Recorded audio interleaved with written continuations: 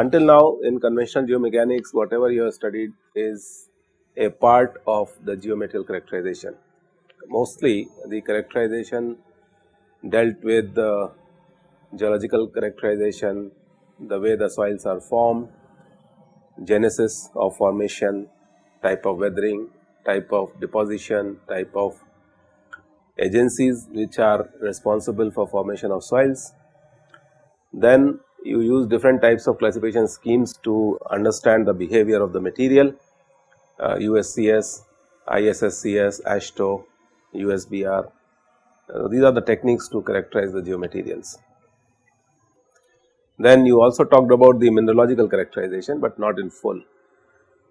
And chemical characterization, conventional geomechanics does not deal with much, and of course the morphological characterization is not done much under the realm of conventional geomechanics. But of course compressibility, compactability, consolidation characteristics, and ultimately the shear strength characteristics, these are all different types of characterization schemes which are utilized to characterize geomaterials.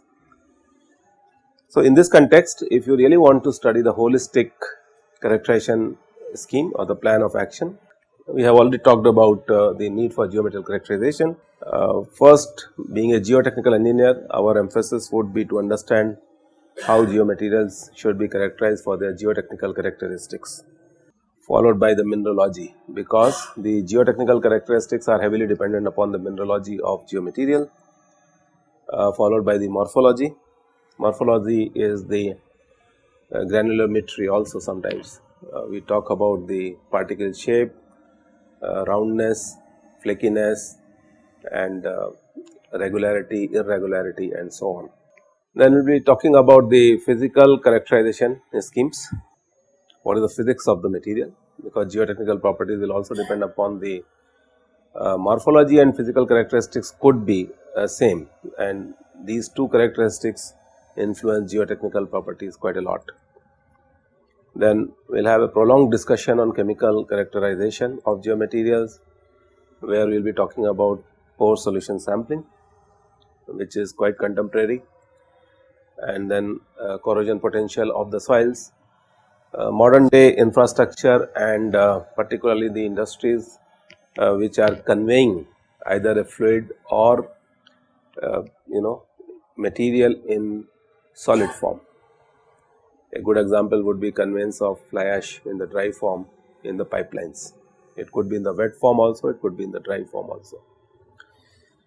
So these pipelines are the lifeline of the nation, and in conventional geotechnical engineering we have not done much justice with the buried pipeline design. Apart from the mechanical load, how these pipelines get corroded in the due course of time is a matter of great concern to most of the companies which are dealing with conveying anything through the pipeline, be it oil, gas, solids, semi-solids, dredging industry, and so on. We will talk about sorption desorption from this point onwards, that how these mechanisms are utilized to quantify the soil contaminant interaction. So until now whatever I have been discussing was abstract. I have been only creating situations where the contaminants come in contact with geomaterials, and then the question was what happens then. Once you start dealing with the sorption desorption mechanisms, you can quantify this interaction, and once it has been quantified, it can be utilized the way you want it to. Then we will be talking about thermal characterization of geomaterials. Next would be electrical characterization of geomaterials, followed by magnetic characterization of geomaterials, and this would be followed by biological characterization of geomaterials.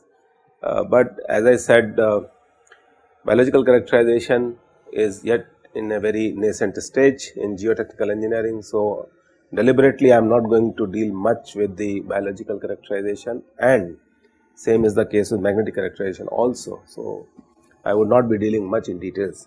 And similarly the characterization of geomaterials based on the radiations. So these three are I am not going to talk about in this course.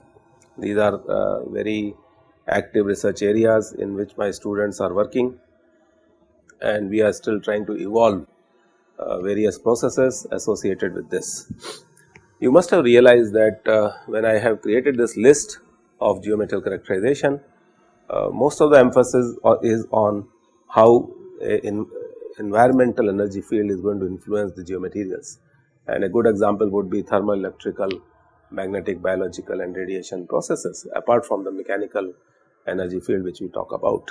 So, you will be surprised to know that how much information has already been created, and this answers one of your question which you were asking some time back, that what is the state of the characterization schemes. So, the foundations have already been well laid, only thing is that stuffing has to be done and make these methodologies which we have proposed and the type of instrumentation which we have created has to be more and more generalized. Alright. So, need for geometrical characterization has already been discussed in the previous lecture, and all physical, chemical, mineralogical, thermal, electrical energy fields would alter the properties of the geomaterials, particularly geotechnical properties. So, this is what the big question mark is, how to study these effects, how to quantify them, how to utilize them in day to day practice. So, you may say from this point onwards the R&D and most of the real life problems, how they have been solved, they have been tackled by our research group, I am going to talk about. I think I also discussed about the THM model where how thermo-hydromechanical coupling is becoming a very important feature in geotechnical engineering, contemporary geotechnical engineering, and I gave examples from atomic waste disposal and design of buffers. It is a good example of how the geotechnical aspects of the material would change once you create a situation where the geomaterial interacts with the aggressive environment, and aggressive environment would be extremely high chemical concentrations, extremely high thermal gradients, extremely high electrical gradients and so on. And I think I also discussed about what is the importance of THMB and THMCB also. So, C is missing here, I think you should add here, this should be thermo-hydromechanical models, next should be thermo-hydromechanical chemical models THMC, followed by thermo-hydromechanical chemical biological models THMCB. So, this is what the recent trend is and people are trying to work on. Add chemical part to these models. So, as far as geotechnical characterization is concerned, you normally talk about the void ratios and porosity of the geomaterials, you know how to compute them. Of course, there are latest developments in the field of even computing the void ratios and the porosities, and as I have been telling in the past that conventional equipments are not used for determining the void ratio and the porosity anymore, because this is the era of instrumentation and particularly electronics. So, people want to measure all these things under in situ conditions. Similarly, compaction also, gone are the days when people used to do compaction control by taking the course of the sample or by sand displacement. Look at the type of infrastructure which is being developed in the country right now. 2000 kilometers of the infrastructure is being developed every day. That is what the statistics are. So, how many core samples you can take at what depth. So, this also has changed now to more of recent instrumentations where people are using different types of probes, nuclear density probes, gauges, thermal probes and electrical probes to compute the in situ densities. Consolidation and compressibility is of great importance to the geotechnical engineers, and there are techniques by which people are measuring the in situ consolidation characteristics and compressibility of the soils. This is where somewhere hydraulic conductivity also comes in the picture. When you are designing the systems, it is not the hydraulic conductivity, but the conductivity of the flux, which I emphasized in one of the lectures, is becoming more important. So, hydraulic conductivity is the flux of water when it is flowing through the porous media. It could be thermal flux, it could be magnetic flux, it could be chemical flux, it could be radiation flux, it could be biological flux and so on. Shear strength parameters you know how to obtain for the geomaterials, and normally we conduct triaxial test, shear box test, and if we want to find out the in situ characteristic, there are several types of tests like vein shear and flat jack, and what else you are aware of. Dilatometers are normally used to get the shear strength characteristics. There is something which is not normally covered in conventional geomechanics, is the collapse potential of the soil.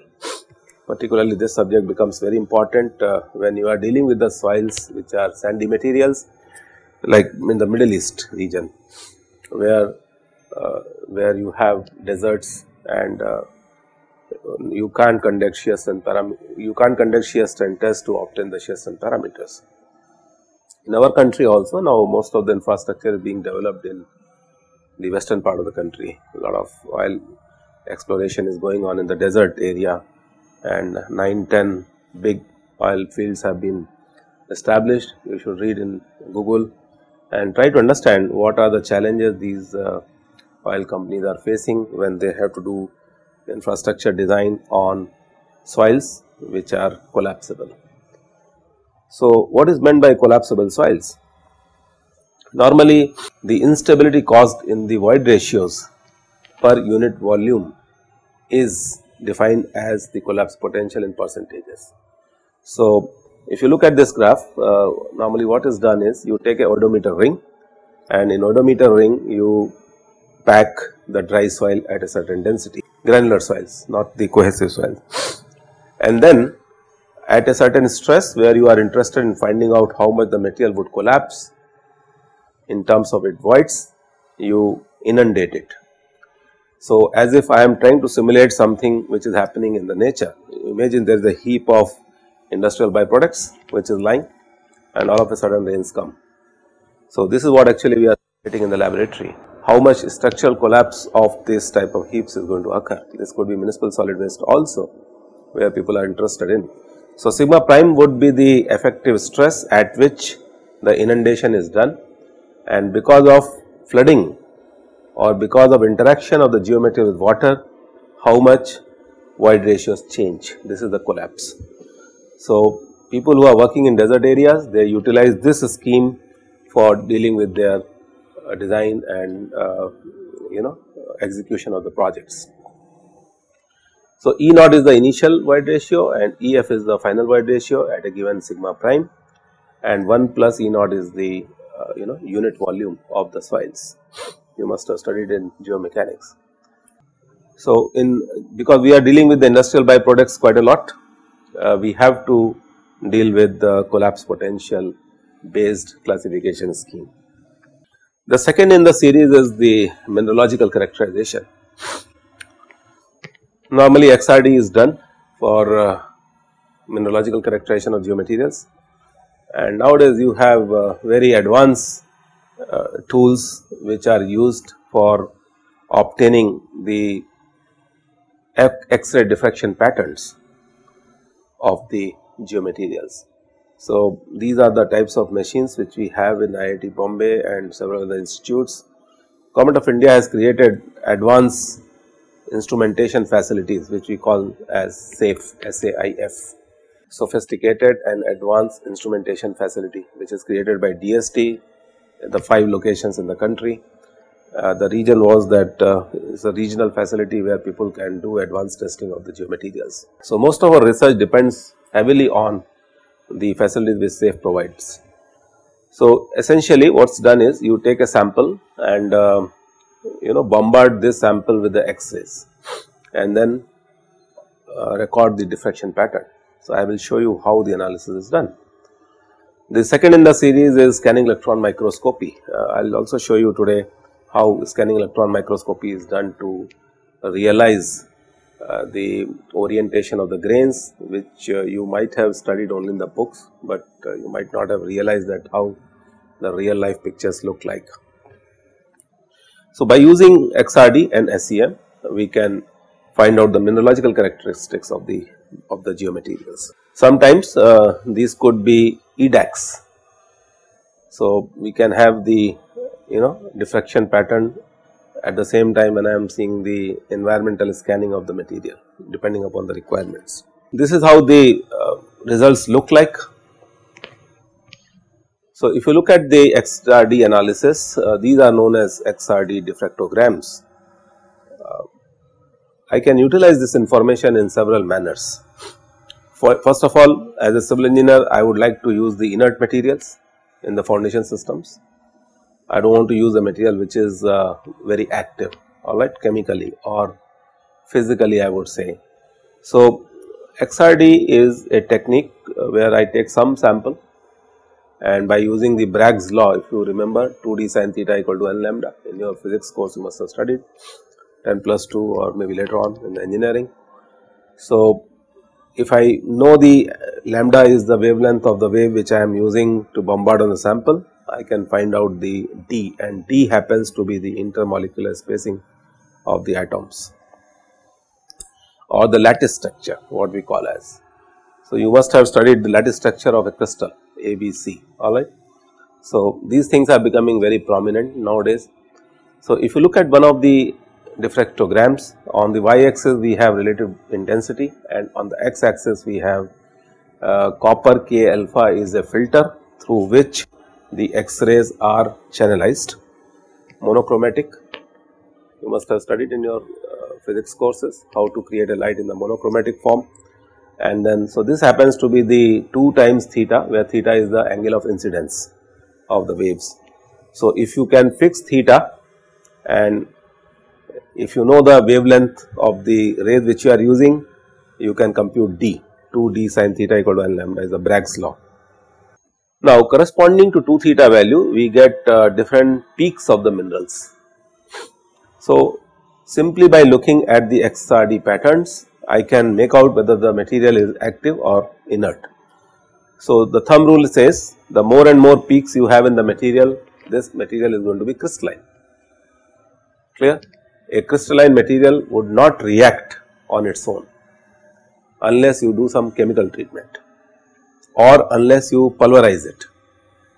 Alright, we were talking about ultra high active fly ashes, ultra fine fly ashes, and this is where I told you that either you can use a classifier to separate different particles and of different densities and different shapes, or what you can do is you can apply different type of fields. It could be air field, it could be density separation by putting the electric field or whatever electromagnetic fields. So, these are the techniques which people are practicing, and the more and more peaks you get, the material is bound to be crystalline, inert material, good material to be utilized for creating foundations, fillings, reclamation, alright. But if you have a material like this where you do not have distinct peaks, the story is different. So, what this indicates is that this material is going to be a highly reactive material, and we call this material as a material which has a lot of glassy phase in this, glass, GLASS, glass. So, if you take cement and if you do the XRD, you will get something of this sort. There is no distinct peak over here. So, and a lot of hazy XRD pattern shows that this material is having potential to be a good pozzolanic material, because when you have more glass present in the system becomes reactive, alright. So, this is one of the ways to differentiate between the activity of the material, active and passive minerals. So, in any walk of life, if you are a hardcore geotechnical engineer or you are a material scientist working in the field of cement and concrete technology or design of resins, filters, different types of catalysts, you will have to depend upon this. Now, this also gives me an opportunity to interact with people from different departments and different streams, because our interests are common. I just want to characterize the material. So, nowadays world has changed. Earlier we used to sit down and up to the 4th decimal place of theta value we used to match the minerals present in the soil, and this used to be very tedious work. So, earlier students of mine, they spent 3, 4 months all together characterizing one soil. Can you believe this? Nowadays a matter of few hours. So, we have these type of softwares which are known as JCPDS files. There is a powder diffraction file, there is a CD-ROM, and sometimes people use ICSD inorganic crystal structure database. The results are listed over here. So, for different types of soils, what you observe is that mineralogical composition in a qualitative manner can be obtained, alright. And since Dr. Susha's thesis, we started getting the quantitative mineralogical phases also. So, this is something one stage ahead of what is happening in today's world. Our lab has been quite active and we are much ahead of what the practices are in the market right now. So, I can do the qualitative analysis of the phase of the minerals, and there are softwares which are available and known as expert high score, EXPERT, expert high score. So, if you get time, just Google it and you will realize how these type of softwares are being used to quantify the mineralogical phases. The question is where I am going to use all this information. So, we have been talking about application of geomaterials in buffers for the radioactive waste disposal. Now, this is a very interesting and practical problem, but multi-phase problem. The structural stability of the material should be good, number one. At the same time, chemical affinity and the reactivity of the material should also be extremely high. So, this is a system when you are dealing with nuclear waste disposal, the material is supposed to bear the mechanical loads, thermal loads, chemical loads, biological loads and radiological loads. Now, I think you can understand where these type of studies are being done, and this is where you have to select minerals also. So, gone are the days when naturally occurring minerals used to be used in the industry, because nowadays people are they are very demanding. So, every nation has its own demand for creation of a mineral of a certain specific value for the various applications. So, suppose there is a breach of atomic power plant and most of the atomic activity comes in the water, in the sea, because most of these establishments are on the seashores. The chances are the entire seabed or the sands on the shore may get contaminated. It is a very practical problem for which we were contacted some time back by a country, and they wanted us to create minerals of a certain specific value. We will be talking about this later on. So, these are the things which are happening in the realm of geotechnical engineering. I am sure you must be finding it a big story, but this is what is being done. So, if you click on this, you will find that there is a information which is available on the website about ISCDS. This is what is the need of the hour. So, good geotechnical engineering can only be done once you start from the mineralogical characterization of soils or the minerals. So, this shows how the lattice also can be quantified. So, you can just go through this site and try to learn what are the facilities which are available in today's world. I hope you can realize that when people join my group, it becomes for them a challenge to cope up with what has already been done and what is being done, because our expectations are extremely high from the people. But unless expectations are high, things cannot be done.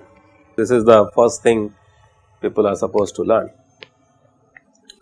Now, if I quickly analyze this data which is present in the table, you will find that most of the geomaterials would have quartz, alright, halite, kieranite, calcite, feldspar, hematite. So, hematite is the one which is mostly present in the fly ashes. It comes as an impurity in the coal. RSS is the red sandstone, and BSS is the brown sandstone from different parts of the world. We corrected this. IC is the chalk sample which I got from Israel, because Israeli chalk has very high porosity and their aquifers are mostly chalk based aquifers. About different projects, I have been studying the formations from different continents, and C1 and C2 are the cenospheres which you separate out from the fly ash by different techniques. So, classifier which I have talked about is one of the ways. You can do density separation, you can do filtration from the sea, from the lagoons. These are all subjects where a lot of entrepreneurship is being done by young guys. And for your information, the cenospheres are the pure quartz. They can be utilized for substitution for pure silica in the electronic industry. So, if you check it on net, you will find at least there are 350 applications of cenospheres which are in the market right now. Alright. So, these are the subjects which are picking up at the moment. Alright. So, one of the most challenging tasks which I think I may give it to you is, suppose if these are the materials which are naturally occurring, and if I ask you filter out a certain type of mineral and sell it in the market. It is something very interesting, very commercial question, that from the soil which is lying here and there, how can I produce a mineral, and people are working on it.